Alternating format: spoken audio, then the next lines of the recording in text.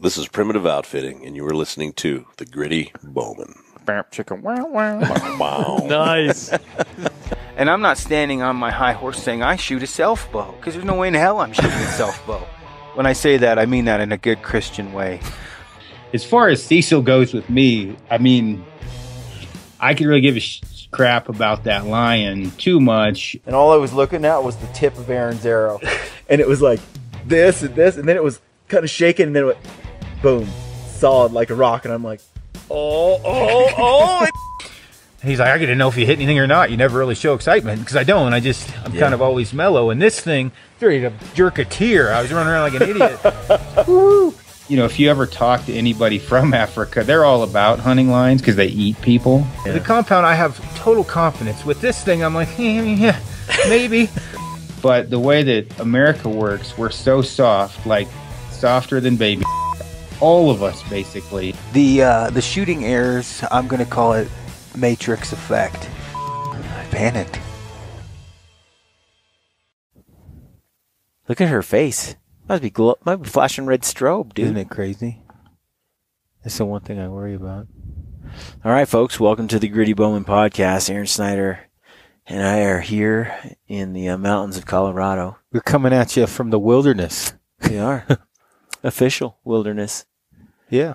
Yeah.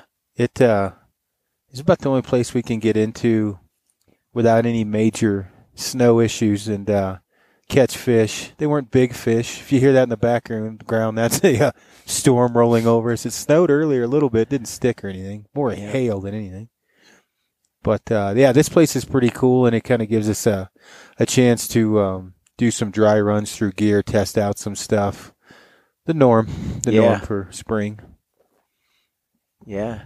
You're watching for those of you listening, Brian's watching Caitlin, his daughter, climb this fairly substantial hill. I wouldn't want to climb it right now on the other side here. She's trucking. She about got there. She's almost to the top. But yeah, we had a lot of listeners email in, message in with questions. We're going to cover some of those, mostly about campsites, what we do when we get in, get set up, where we camp, why, things like that. I mean, one of the big questions that I got was the system when we set up camp. What happens, like for a buddy team, and you can tell when you've went with a guy that's actually camped before, because generally you don't have to tell him. Like last year when Brian and I went, we never really camped before.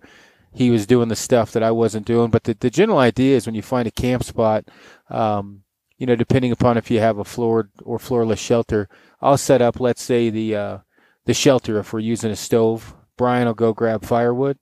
When he gets back from firewood, that's the time I got the stove set up, or the shelter set up. And then Brian will start rolling out the bedrolls. I'll put the stove together. Somewhere in the means of that, somebody's going to lose it, rock, paper, scissors, and have to go get water if that's a ways down, depending. Same thing with a floored shelter. One guy's setting up the shelter. The other guy's probably going to go get water for camp water for the night or for the next couple days, whatever the case may be. And then, somebody may be rolling out the bedrolls while the other guy's cooking dinner, boiling water. It's really just, dependent upon if you're buddy teaming it or not. For one, as far as two guys sleeping in one shelter, or if you're both sleeping in solo shelters. But you always want to be proactive. The other thing you want to think about that I've got my girlfriend Amy with me, and she asked a lot of questions on the camping stuff. If tomorrow, let's say it's snowing horribly, what we'll do is pack up everything totally inside the shelter, right? Like everything will be packed completely. We'll bounce out of the shelter. We'll run and get under a tree, get all our stuff tucked in, or put a rain cover over our packs, whatever the case may be, to keep everything as dry as possible. And then we'll run over and pull the shelter down and strap that to the outside of the pack. Mostly one, you're able to keep all your stuff dry. And then two, it's already soaking wet. You don't want to get anything else wet on the inside of your tent. A couple other things, I guess, camp spots in general when you're hunting. Right now, you can't see behind the camera, but for example, this may be a place that someday we might hunt. And if the elk are behind us is some gradual hills, kind of rolling hills, things like that, up into timber, bedding areas basically. Behind us, behind the camera, there's a pretty big valley. On the other side of that valley, you got a pretty big rock wall. Now, if this was a case where I really didn't want to blow out the elk, let's say I didn't have to worry about other hunters screwing it up. If other hunters were going to come in here, I probably wouldn't worry about it as much. They're probably going to camp on this side. But if it was secluded, I would probably camp on the other side of this valley, because more than most likely elk are going to be coming out of those rock cliffs down. The wind won't be quite as bad because it's not going to be able to really get behind me with those rock cliffs and blow out as much as it probably could. And I would probably set up over there, and I can overlook this entire valley, meaning in the morning I can come out to a glassing point, see where the elk are, or in the evening, either one, and basically not wind myself. The other thing, we're still watching everyone climb here. That's kind of freaking me out. Oh, with her on the rock cliffs? Yeah, she's on some cliffs. And that's just what I need. Yeah, hopefully Caitlin doesn't fall off. That is pretty epic. Yeah, you die, you fall off that. Yeah, that's the kind of stuff Kaylee does too that I always get worried about. The other stuff that people kind of want to think about, talk quite a bit with South Cox and David Long and some other like Kip Fowler, pretty well-known high country mule deer hunters, Robbie Denning. Don't ever set up in the basin, right? I mean, it happens a lot. You know, there's nothing worse. Elk hunting too, right? I mean, I've seen guys putting wall tents up in the most pristine elk habitat known to man, and they throw up a wall tent right there. Same thing with the mule deer specifically, and I am by no means an expert mule deer hunter, but I do know a lot about high country mule deer. And when I say basin, basically a giant drainage, giant valley, it's really just grass and willows. Generally, you're going to have some escape routes. When you get back in there, one thing I can tell you, one of the places we're going to go fishing this summer, it looks like there should be 200-inch mule deer running everywhere. There's not. The number one reason there's not is there is no escape route. There's no escape terrain for those mule deer. They will not be in that basin. They should be. It's got everything they need, but they won't be because of the escape terrain. It's one thing to think about. The next thing, if you have escape terrain, don't put your dumbass in the middle of the basin by the creek that's flowing down it, because the mule deer will be there if you don't blow them out. A lot of times they'll be in the side hills of that basin bedded, and they'll come down in the middle of that basin, and they'll feed on those willows. The top of those trees are like Snickers bars, or not, top of those willows are like Snickers bars to them. And when you put your tent there, well, that's just not good. Right. Right. What are some other questions I forgot? What is one of the things people seem to overlook is blowdowns and windfalls like widowmakers. So when you're coming in for your camping spot, one of the things that you always want to do is you want to look up, see if there's any dead trees, any dead limbs, anything that might fall on you and kill you in the night when the wind comes. Especially beetle kill, the great beetle kill forest of Colorado. Real issue there. I've heard, I know lots of friends that have had, luckily I don't know anybody's gotten hit, but I know a lot of guys, as they were gone in the day, had the trees fall down, destroy their shelters. One of Patrick's good friends had one fall in his sawtooth and just crush it. So yeah, definitely looking for that. It's something that, a lot of guys, I think, just forget about, take for granted, just it's not on their mind. But that should be one of the first things you assess when you walk in to set up your shelter. I'm actually bad. I've gotten better when we had a tree come down real close to us. It would have killed us if it hit us. You and Colton had a close call. When we were packing the elk out, Colton had one almost fall on him. I mean, I say almost. I mean, 20 yards is almost. I mean, it's pretty dang close. Especially when it's a full-size tree. And it was a full-size live tree, so it's pretty heavy. We were in pretty high wind. It'll kill you. Yeah, that would have definitely got the job done. Other things to think about. Excuse me. Water sources. It's good to camp by a water source. It's not good to camp by the only water source, because that's also the only water source for a lot of deer, elk, things like that. Deer can go a long time without, really hitting water, sheep or even worse probably. But if you've got one water source, you probably want to stay away from it. I say probably. You definitely want to stay away from it as much as possible. And just, if you got to go down and get water from it, obviously you got to get water. But you don't want to camp by your only water source. Now, in the case where we're at, we've got 3 major creeks flowing around us. It doesn't really matter. We can camp by our water source. And if we were hunting, I would probably be camping pretty close to the same spot we are now if I was worried about other pressure again. If not, if there's no other pressure, I'd be maybe on that other side. I don't worry about fires a lot. We talked about this doing cardio the other night. One of the guys said his hunting partner won't let him, but he's, doesn't like building fires. I'm not going to go into a bedding area and strike up a fire, but I definitely don't get overly concerned about burning wood. They're used to it. They don't, I've never had an issue. We always kill stuff. I've never had an issue building a fire. So. And you're running a fire in a not just outside like this little fire in this pit, but you're running a fire inside your shelter in a stove. Either way, it's smoke, it's fire, but so far it's never really impacted your hunt.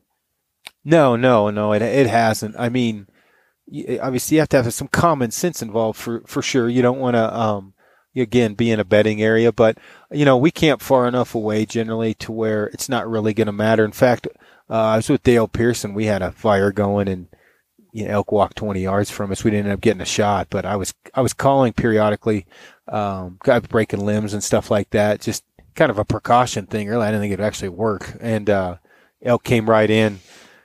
Pretty good fire going, and the wind was definitely swirling. It might have even helped cover our scent. Who knows? But some things to think about as far as setting up camp. The other thing I try to do, even though it may be hard to find your tent, I certainly don't try to advertise where I'm at. I always try to tuck away a little bit as much as possible, especially high country mule deer. I definitely try to hide as much as I possibly can my shelter, not just for the deer, but also for people to see.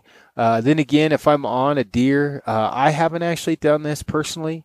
I know guys that will, if it's out of the eyes of the deer, but hunters can see it, potentially, they'll set it up there just to make sure kind of you staked your claim, so to speak, Right. And I don't have to worry about with where we don't really run into too much competition, thank goodness. It sounds like in the Wasatch, though, it's like Mortal Kombat mule deer hunting from what Kendall was telling me about when we were out there, telling us about. Let's see. Some of the other different questions I guess I've got was on the clothing side of things, not necessarily brand specific, but scent. This came up on the panel. Mm-hmm. Merino wool versus synthetic. For me, I've never really changed this. I like to have at least a T-shirt in merino wool. I don't always have a T-shirt. Sometimes, last year we wore Gritty Bowmen shirts, Kafaru shirts, whatever, right? But on a hunt that's going to be a very extended hunt, I'll try to I actually wear an icebreaker. It's like a $90 freaking T-shirt, but it's just this 140 weight, lightweight T-shirt, and then synthetic over that. And the biggest thing for that is synthetic dries out faster than merino. Merino doesn't stink, and that T-shirt seems to just hold the funk away from the getting on the synthetic as much. Mm-hmm. As far as the synthetic portion of it, I was just talking to Amy about this. I like 2 midweight synthetics. In the case, and we went over this in a different video, but like the core midweight from Sitka, and then the core heavyweight hoodie. I do that for 2 reasons. One, which is simple fact, if I get cold. 2, as far as layering, if I get cold, meaning if it's super cold, I wear both. Other though, too, like there's different, you did different variations of temperature constantly. If it's if you have like one day I may just wear the medium weight all day long. The next day may be like the lightweight, like super, super lightweight. One day it could be like right now I'm wearing this heavyweight hoodie and I'm still actually a little bit chilled. I just have a T-shirt on underneath it. The moral of the story, I think, is one, you're not going to bring deodorant in. You're not going to be able to shower every day. You're going to stink one way or another. I just worry about armpit rash. I'm kind of prone to it. And if I go a long time without a shower, eventually I will get that. And so that merino wool T-shirt seems to help out a lot. And it's actually something I talked to Brinker about, and I'm going to talk to Barklow. I would really like for Sitka to have a lightweight merino wool T-shirt. Yeah. You're wearing the Jetstream right there. Yeah, I probably wouldn't backpack with it, on a hunt. Yeah. Just because it's not waterproof. Yeah. And it doesn't.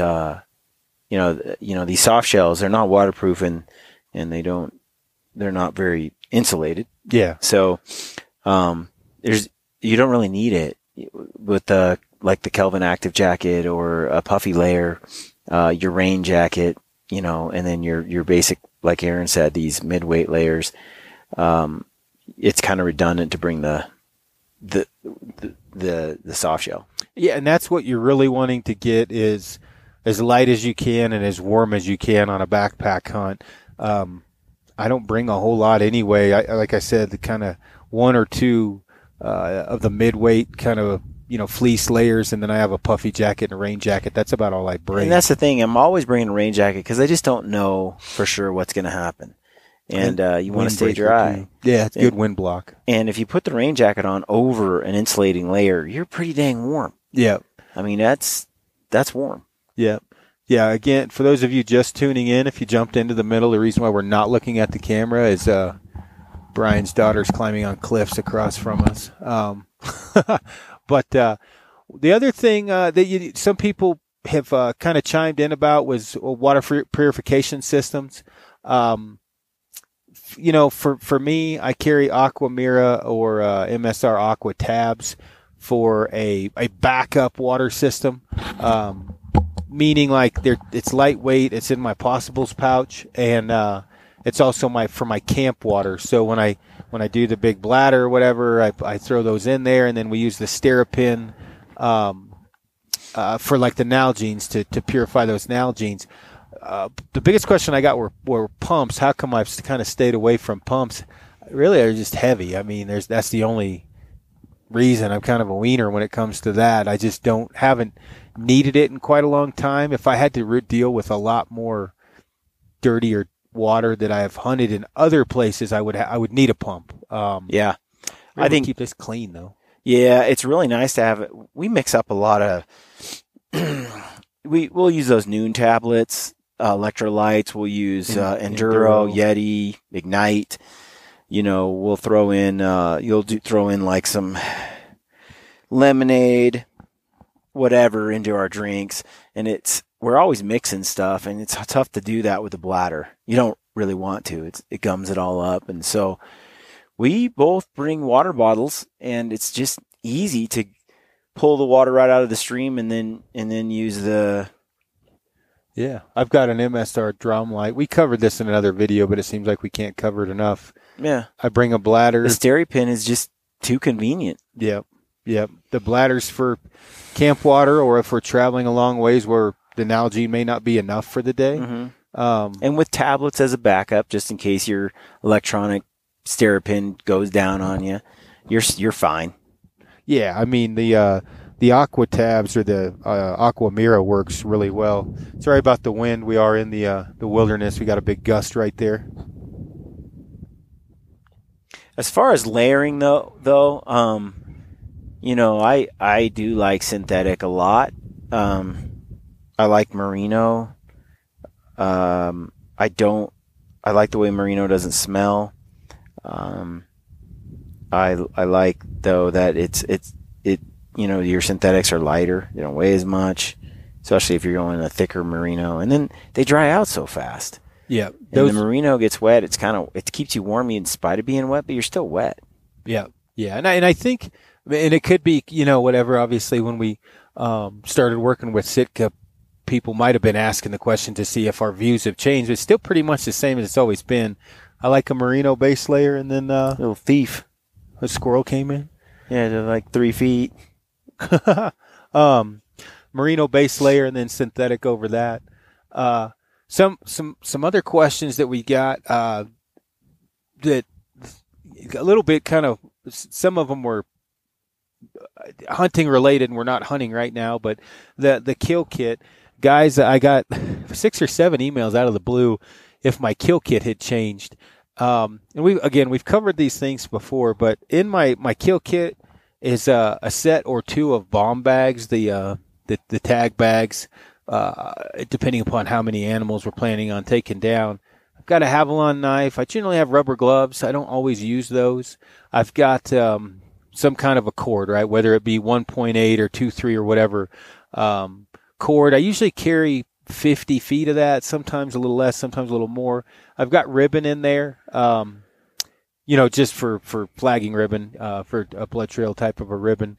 And then I always have either a 55-liter dry sack, some kind of a contractor bag, something in there for transportation of the meat, or in this case, that water's super cold.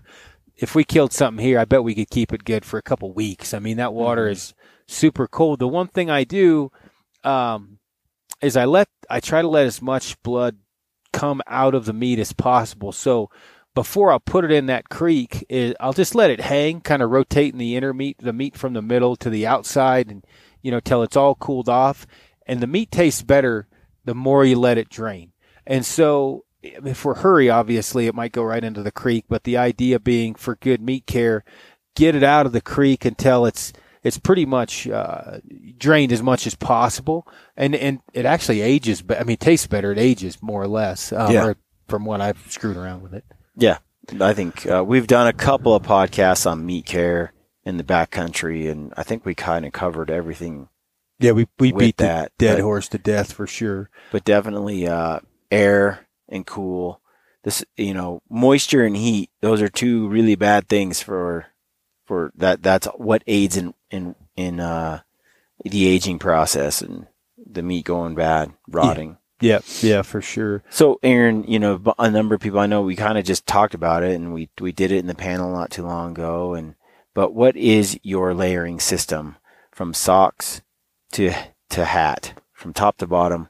What are you wearing? So for socks, I wear pretty much 2 sets, Darn Tough and Fits. I'm actually kind of swaying more towards Fits now because the seam doesn't hit my pinky toe on the outside, and on Darn Tough they do hit. So Darn Tough or Fits are the socks.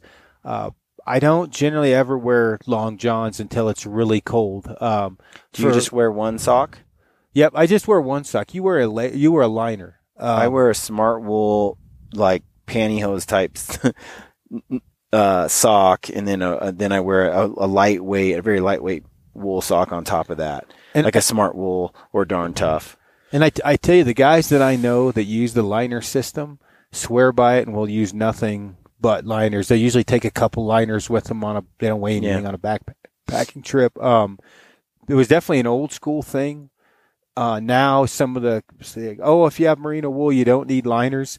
I think it's a person's foot and also what they become comfortable with. But the socks, the same ones you wear, they're a merino wool blend. There's a little bit of I have extremely sweaty feet and hands. Yeah. Even if we're just sitting around the house, they're always sweaty, and I just find that when I wear that sock liner on the very bottom, that it at the base layer, that it really wicks the moisture away from the foot very quickly. And if I get a rub, it's between the sock liner and my wool sock. It doesn't create a hot spot on my actual skin. And that's where that liner came from, was your friction area is between your liner that's on your foot and your sock on the outside, and that's where the friction happens, not the sock against your foot causing a blister. And I just, I'll swear by it. It's just, for me, it's like, even right now I'm squishing my toes around in my foot, in my boot, I mean, and the sock slide, the sock liner, the wool liner that's really hyper thin. Yeah. It just slides around and there's no friction on my foot. So anyway, that's how I do it. You have your system, but I think you should try both if you're a guy with foot problems, though. Yeah, I've done it both ways a lot, and I can get away without wearing a sock liner, no problem. But I just feel a lot better with one on, more comfortable. I'll get friction inside just from hiking, but it never turns into a hot spot when I've got these on. Yeah. One thing that with that layering system, there's one more layer you have that you put on your feet most of the time. Tape. Yeah, talk about that. I don't even know if it's most of the time, dude. It's all the time. Is it just all the time? Not my whole foot.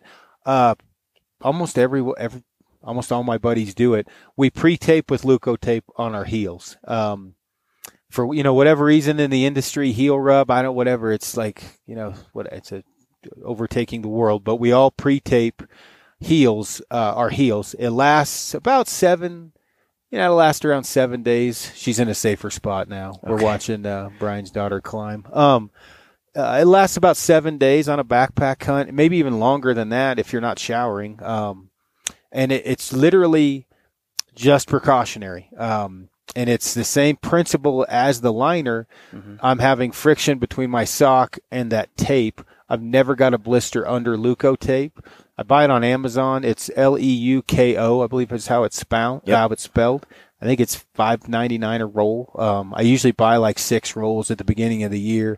It works good for first aid, but there's some kind of a compound in the glue that sticks, or in the sticky stuff, and once heat hits it, it sticks to your skin better. But that's been a game changer for me. Yeah, I was gonna say, but that's a game changer right there. When I've gone on steep climbs before Luco tape, even with boots that are broken in, just because of how my heels are built, it's worn silver dollar size blisters on my heels. I've been in a lot of pain from blisters before. The next thing, working the way up, pants. The one thing I would say is try to get nylon pants over polyester if you can. Nylon is better than polyester. Polyester is still good. Nylon is just a little bit better. And as far as like your spandex, the amount of spandex, 12 to 14%, I think, is about where you want to be inside of in the blend of nylon spandex. As far as what we're wearing or what we'll be wearing this year, and not to bash Sitka for past things, it looked like I pooped my pants in every set of Sitka pants they came out with until this year. In fact, Amy has commented on my butt multiple times, which I don't really have one, that the new pants work good, so thank you, Sitka, for that. But there's the Ascent, that the brass tacks of it. The day hunting pant is the Ascent, the Mountain, and the Timberline. This will probably be the last trip I'll wear Timberline until, late September, October, just because they're warmer type pants. After that, you've got the Ascent and the Mountain pants. I would have told you Mountain pants before I tried these new Ascents. I don't know, and this isn't because they're working with us. I don't want to get any shit from you listeners about we're puppets from Sitka. That Ascent pant is legit. I would say that is one of, if not the best warm weather pant I've ever used. The cut's great. They're a little bit loud when you first get them. You wash them once or twice. They stretch well. They dry well. What's amazing, they block wind relatively well for as thin as they are. The Mountain pant, a little bit thicker material, but they are, I would say that is an elk hunting pant, all-around pant is the Mountain. Like, that's good for elk, mule deer, sheep, anything except super hot weather. So one of those three, but for elk season, it's just definitely going to be the Ascent or the Mountain pant. Man, those Ascent, not only do they breathe and you feel like you're wearing some kind of pajama bottom that's hardly nothing, which I love the mobility and how well they breathe. But I was telling you, for how well they breathe, I'm shocked how well they also block the wind. Which is one of the good things about how they're woven, but also with nylon. Nylon's a little bit better for that. We got a little bit of wind picking up. Kind of turn my head here, hopefully block it from the wind. The one thing I'll say with the clothing system, that you really need to make sure that you are dressed for success according to the area, the time of year you're going. What I'm giving you now would be my general packing list for any animal in September, let's say, just about anywhere. So just so we're on the same page. Going up to my up top, if I had to pick a layering system right now for elk hunting, again, I wear an icebreaker t-shirt. It's again, 140 weight. Above that, sometimes I'll have like I usually wear a rock slide sleeveless t-shirt too. Sometimes I'll have both. Above that is going to be, something like, the Core lightweight hoodie. It's, got a mask inside of it. It's super lightweight. That's what I'm going to hunt with throughout the day. I may have the Core medium weight and then the Core heavyweight hoodie above that. I may bring all three of those depending. For the most part, I would guess though, I would have the Core lightweight hoodie, and then above that have the, over the top of that have the Core heavyweight hoodie. So it would just depend on how cold it is as far as, if I'm going to take all three or not. And even then, if it's really cold, I may wear the Fanatic hoodie. But if I had to pick one right now and I had to take it with me, pack it, it'd be the lightweight hoodie, the medium, and the heavyweight hoodie. Those things are money. I really like those. Above that, I'm probably going to bring the Kelvin Active jacket. I've been super happy with that thing so far. There's also a regular Kelvin jacket. There's a Kelvin Down hoodie, but for me, for what I'm doing, that Kelvin Active will probably be going with me this year. Above that's just going to be the Stormfront rain gear.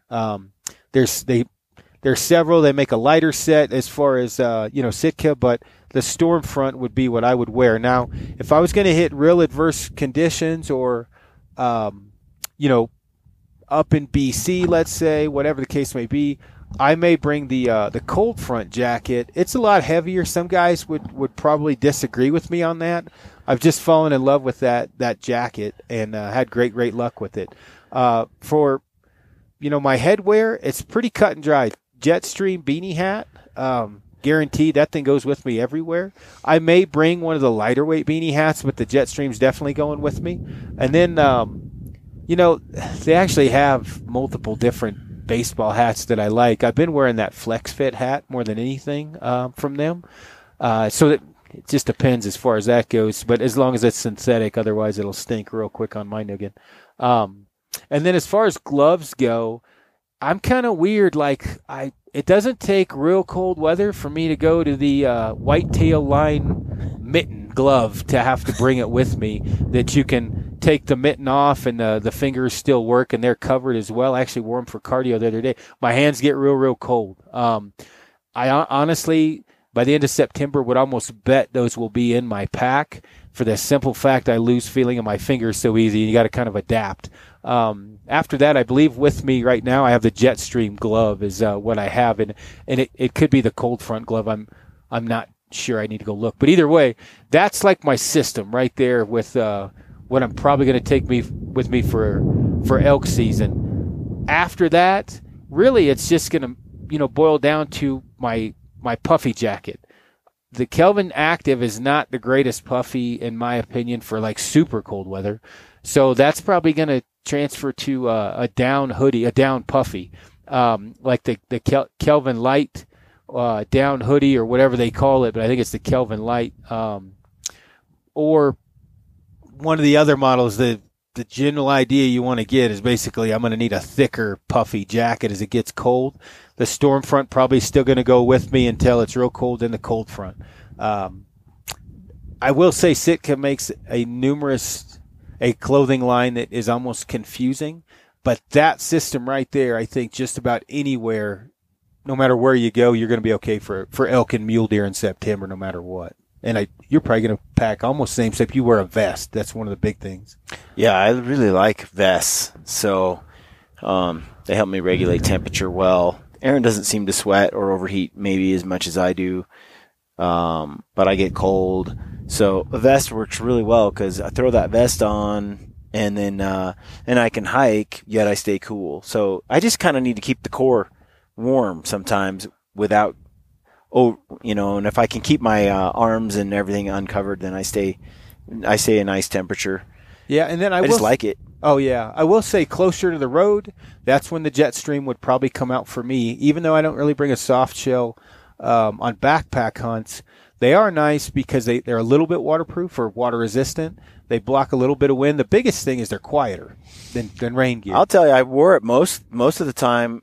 Most days I wore this Jetstream jacket, the subalpine, and the subalpine vest on Prince of Wales in Southeast Alaska.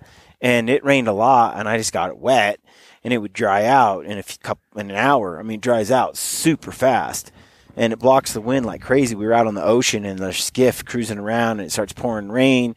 I just got wet. It still kept me warm, but I was always coming back to like a base camp. Mm-hmm. So I liked it for that. But for backpacking, it's just, I think it might be more weight than I'm willing to bring. For what it offers. Yeah, for what it offers, given given the fact I'm not leaving a puffy behind, I'm not leaving a rain jacket behind, or a mid-weight layer. So it's sort of just one extra layer I don't really need, but I love it when I'm car camping or coming back to or not hiking in that tent. Yeah, when you're not dying from carrying camera gear. I would say one of the other, if we go to we covered that pretty good, I think. One of the other big questions I got recently was energy in the backcountry, right? Like, what do I do for? Is it coffee? Is it Monster? Is it what? Is it Yeti from Mountain Ops? And generally, I drink coffee in the morning. It's either a Cafe Busto or however you pronounce it, or a Starbucks Via Pack. Generally, I have 2 of those at one time with 2 hot chocolates in the morning to snap me up. I'll either after that, it'll be some type of pre-workout. John Pinch takes Blaze pills for Mountain Ops, for example. Yep. I don't take the Blaze pills. I've been taking the Ignite more. I have a stronger pre-workout that I put in an emergency kind of a kit that I don't even know it. It's certainly not safe for everyone. Borderline illegal, Aaron? Are you talking about? Yeah, I mean, I wouldn't be surprised if the FDA does ban it. And, we laugh about that, but if you started lifting in the 90s and saw what has been banned since then, So when Mark McGwire was cranking home runs, what he was taking, and he could have been taking more of that, but what he was taking at the time, you could buy at GNC. You could buy it multiple. It's banned now, right? You couldn't find it. You can't even buy it illegally now. I mean, obviously you can buy steroids illegally, but when you get anything with 450 milligrams of caffeine per serving, that's what somebody's supposed to take in a day. And you have also added in that niacin, white willow birch bark, picotropin, coleus forscolai, all these other enhancing root supplements, energy-type pills, energy-type additives. Even though I'm addicted to it, I mean, I drink it all the time, all this different stuff. Yeah. Long-term, it's not good for you. I mean, there's no way around it. I will say, though, that for those addicted to caffeine on a health aspect, which I got asked the question, what do I bring and what are the adverse effects? One of the reasons I don't drink Yeti is because it has creatine or creatinine, and that is it hydrates your muscles but also dehydrates you. Caffeine is also a diuretic or a dehydrating substance, however you want to put it. I'm not a doctor. I have played one on television. It is not good to take in that much caffeine, even though I do. I'm probably about 600 milligrams, 400 to 600 milligrams a day because of my migraines. I keep a pretty good log on it right now. And so as far as energy, I take coffee in the morning, and then usually around noon to 2, I'll drink another coffee, a Blaze shot, Ignite, pre-workout, something like that to carry me through the course of the day, or the rest of the day. Obviously, you don't want to be packing monsters in, pre-made monster drinks in, so it's usually in a powder or pill form. I really don't want to go into too much more than that because the last thing I want is some 17-year-old chuckle-headed kid pounding down pre-workout or some 50-year-old fat dude having a heart attack because he took pre-workout. Be cautious anytime you're taking any of that. Don't start with a full scoop. Start with a half. Don't start with 2 blaze pills. Take 1. Figure out your tolerance, especially at high altitude. Your body's doing weird crap, anything above 10, 11,000 feet, and you don't want to be like, oh, I'm tired. Let me pop 450 milligrams of caffeine real quick and head up to 13.5, right? You don't want to do that, so be real cautious on that. I'm really liking the Ignite blend from Mountain Ops. Yeah, a lot. I think that apple flavor, whatever it is. The sour apple's good. The pink lemonade's pretty refreshing when you're hiking in the mountains.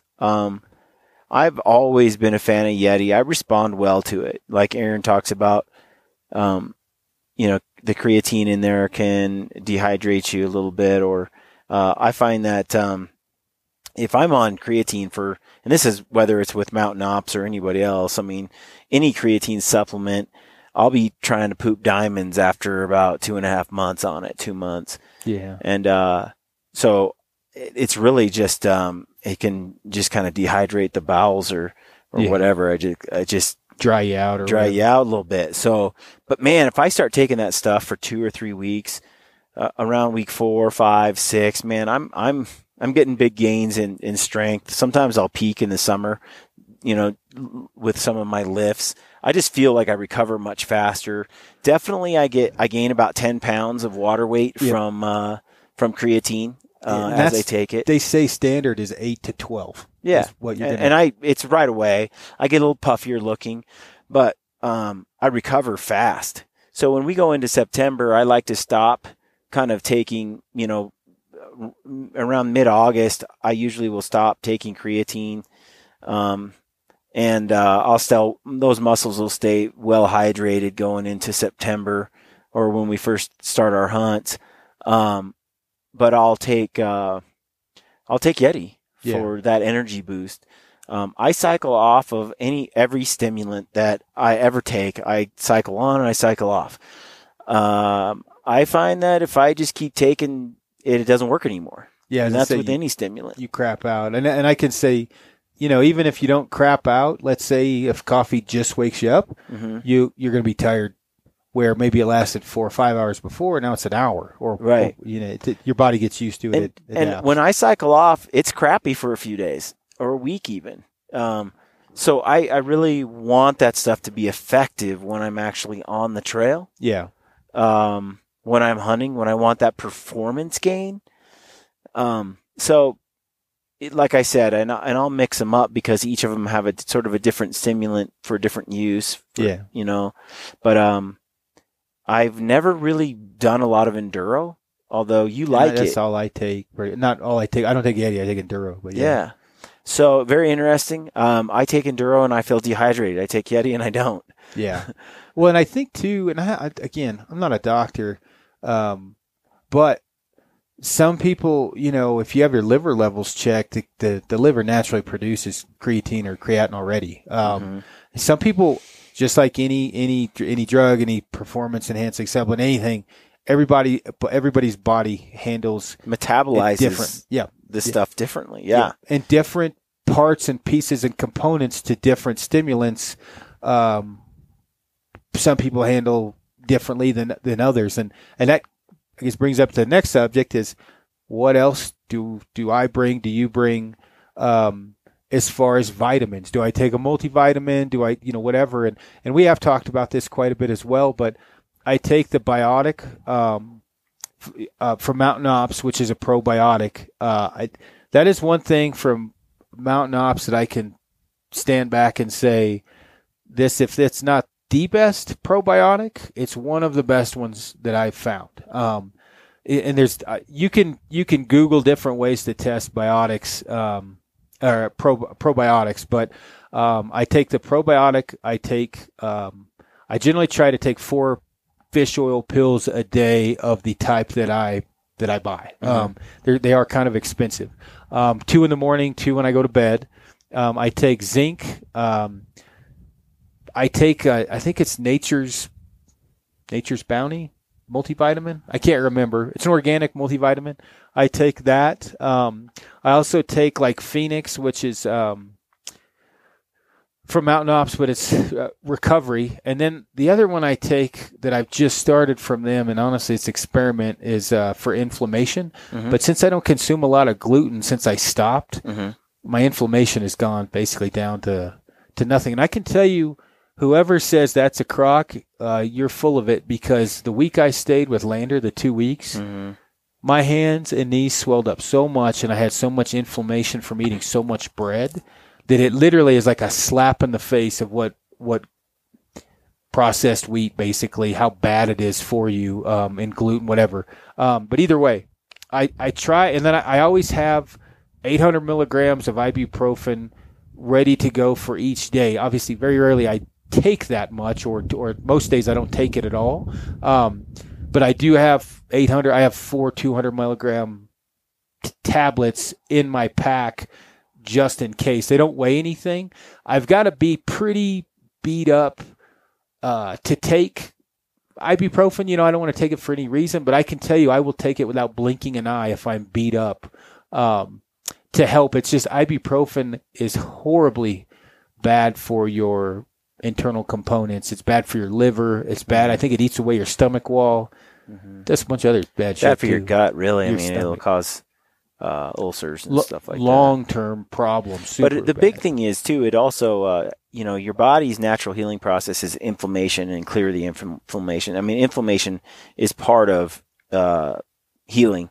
And NASID, N-A-S-I-D, is that how you say it? I think so, yeah. Something like that. Yeah. That's what ibuprofen is. It's an anti-inflammatory in this family of pharmaceuticals, but it sort of inhibits the healing process. Yeah. So like Aaron, I'll pack a little bit of ibuprofen. I don't think I took any last year at all. I mean, but I'll have it in the pack because one day I'm going to sprain an ankle bad up in the mountains, far in. A headache. Something's going to come on me, and it's really to treat an emergency situation. I have sprained an ankle before to where it was real bad, like I couldn't walk on it. I eat ibuprofen like it's candy all day for 2 days, and I'm walking around. Yeah. Without that, the pain's severe, and again, it's not for any health purpose. It's for an emergency purpose. So yeah, this isn't something good for your body, like taking fish oil pills. I get muscle knots on the right side. In fact, as I'm talking about that, I'm trying to remember to sit upright so Dr. Austin doesn't yell at me, my chiropractor. But back in here on my right side and on my left side up high, I get muscle knots sometimes so bad I can't turn my head left and right. Sleeping on the sleeping pad, I'll take ibuprofen for that. I hear people go back and forth on, is it not ibuprofen? Ibuprofen is definitely not placebo, but does a multivitamin help? Does a probiotic help? The one thing I can say is training like we do now, especially with the repetition of the same thing, you can really base, you have a good baseline of where you were, where you are, where you want to be, and have baselines for what you're taking, the pain you're feeling, things like that. And absolutely, at 40 years old and kind of a fat kid at heart, and at the speed we go, how we feel, we're at 10,000 feet right now, or just under 10,000 feet. I think that the one thing people need to take into consideration, I know hopefully my buddy doesn't yell at me. There was a website started, and I'm sure there's a podcast coming of Not Fit to Hunt, which is kind of a joke about, I don't know, overweight hunters killing stuff. And my buddy, I'm not going to mention his name. I don't want to. He's a very successful hunter. The guy gets it done every year. The one thing I will say is, I know what I felt like before, and I know what I felt like now that I'm trying to eat healthier, no gluten, whatever, drink 120 ounces of water a day, and it's kind of like when someone first finds Jesus. They just won't shut up about it, right? They got to tell everyone to an annoying point sometimes. Nothing against religion, right? I'm just saying. Somebody finds God, and it's like, and they're popping on the soapbox, and they're telling you about it because it's making them feel better. It's made them a better person. And in their mind, they want to share the wealth. They want everyone to know. They want to stand on the mountaintop. I can say, with the healthy side of things, I try not to do it, but I do. And it pisses some people off. This isn't referring to my buddy. It's just, but I know how much better I feel now. And I mean my stomach, from leaky gut, to knee problems, elbow problems, everything. It's a big difference. Yeah. I was going to say, often when I have someone come tell me the vitamins don't make a difference, or minerals or whatever. Yeah.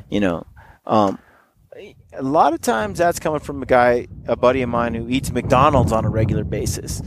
And, some of this stuff, yeah, you're right. It doesn't make any difference if you're not doing other stuff too. Yeah. So if you're not hiking a mountain every now and then, or a few days a week, or just hiking or exercising, treadmill, whatever it is, rowing, if you're not exercising a few days a week and you're not eating clean, unprocessed foods, then you're probably not going to really feel the incremental improvement from fish oil and vitamins. Yep.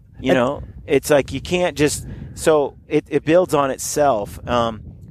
Now, yeah, I'm absolutely confident that, dude, if I don't take calcium and magnesium as a supplement, and some glucosamine on a regular basis, along with my other vitamins and minerals that I take, and fish oil, that I feel at 43, I feel it in my knees and my ankles and my hips and stuff, my joints primarily, my hands especially. Yeah. And when I normally don't. It has everything to do with supplementation.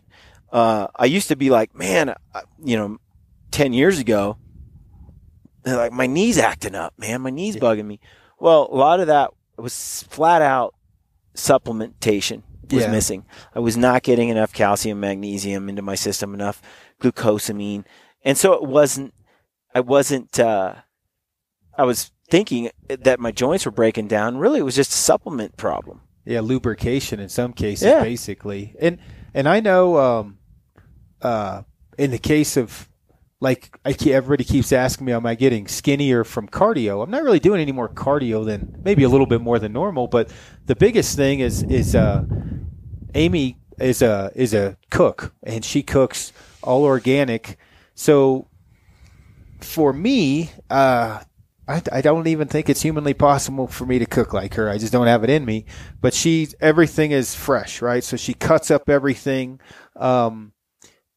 You're basically eating cleaner than you've ever done, eating healthier than you've ever eaten, because Amy's there to help you do it. Yeah, I mean, that's not really helping. She does it, right? I mean, there's no help other than I carry the groceries in. But I mean, so when you're eating something that healthy, and let's say you only drop 3 or 4 pounds, but then okay, well, before, if I made it to the top of the fire road in 20 minutes, we were moving, right? Mm-hmm. Now we're hitting the 17 mark frequently. In the 17s, you are, and well, yeah, I am. I and the other Aaron. But we're doing it repetitively every day. Where, some people may or may not be able to do that. So at 40, I'm at the peak fitness level. This isn't a bragging thing. I'm not looking for anybody giving anybody shit about it. I'm just saying, if you're able to be at 40 in a peak fitness level and recovering as fast as we are, doing it again, hitting the gym in the morning, not to see too many squirrels, I think supplementation in a good way, meaning natural supplements, meaning fish oil pills, things like that, are good. Eating clean, really clean, is very, very important. And I think, as far as longevity, I'd like to be able to be doing this when I'm 60, where before I was thinking if I could make it if I was 50, it'd be a miracle. Mm-hmm. Now I'm thinking if I can make it to where I'm still doing good at 60 plus. Patrick Smith's a great example. He's finally breaking down at 75, right? Yeah. And that's pretty freaking good. And he still trains, and I mean, he's going on hunts with us. And he's abused, he's been in the mountains his entire life. He's always eaten clean. He's never eaten chocolate. He's never been a big sweets guy or anything like that. And that's been a huge difference for him. So I think, did you fart? Oh, man, Brian dropped the bomb. So definitely supplementation, stay clean, eat all that kind of stuff. I think Brian's got to go potty. So we're going to wrap this thing up. Coming at you live from the wilderness. Stay gritty, everyone. The future of public lands. All of us own them, all of us use them. Political activists are demanding us to hand over the public lands where the state's legislators could transfer and control these lands. U.S. citizens own 640 million acres of public lands, which creates 6.1 million jobs and generates $646 billion per year. States have been selling off land to pay bills for over 100 years, thus closing access to the public. 39% of original 64 million acres have been sold. The cost of land management would break most state budgets. For instance, who will pay the hundreds of millions of dollars to fight major wildfires each year? It doesn't matter how many promises are made. The financial reality is it will force states to have to sell off our public land. President Theodore Roosevelt said, "We must preserve our lands for future generations, not merely to the people now alive, but to the unborn people. Our duty to the whole bids us restrain an unprincipled present-day minority from wasting the heritage of these unborn generations."